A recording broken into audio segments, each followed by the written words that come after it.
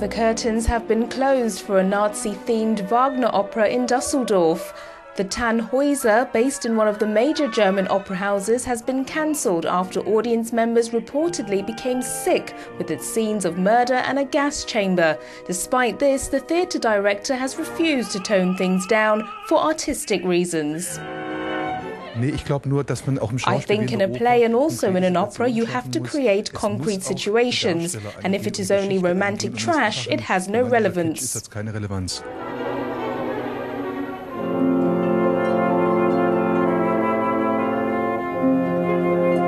While the production has been halted, the concert performances will continue as planned.